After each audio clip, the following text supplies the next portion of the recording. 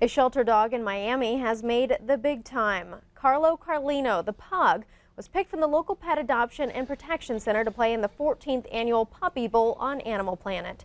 The shelter received Carlo when his last owners said they couldn't provide the full attention he needed. Shelter workers say they realized the little pug's star potential as soon as he arrived. The Puppy Bowl puts dozens of other adoptable puppies from shelters and rescues nationwide together in a gridiron cute fest. Puppy Bowl happens Sunday at the same time as the Eagles and Patriots square off.